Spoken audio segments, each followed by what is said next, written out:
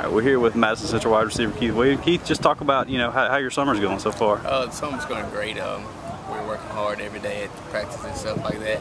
Just coming out to the 7-on-7, and we're just trying to do our best. Well, how's things going on the recruiting front for you? You got some exciting news over the last few weeks. Just kind of talk about that a little bit. Well, I had some great news when I went to Mississippi State. I had a great showing. I got offers from UT Martin, Southern University, and Hines Community College. Okay. Well, how did that make you feel to get those first offers? Because I'm sure you've been kind of anxiously anticipating getting those. Did it kind of feel like a little bit of a weight off your shoulder just go ahead and getting a few of them? Yes, I mean, it's a blessing that I was able to get those offers, but when they gave it to me, it was just like, wow, now I have this put to the side, now I can focus and try to get better and better myself. Does it kind of make you greedy getting those first few offers when it make you want more? I mean, it's just a blessing. It's not really, trying to get more. I'm just trying to go to a school where I fit in. Well, talk about your camp experience at Mississippi State and stuff. You worked out with the receivers and Coach Mirando up there. Just kind of what was that experience like? That was basically college. Coach Mirando is a great coach. He pushed me to my limits because he knew who I was and things like that.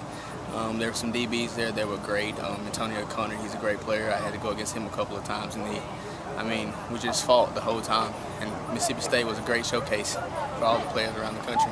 Okay.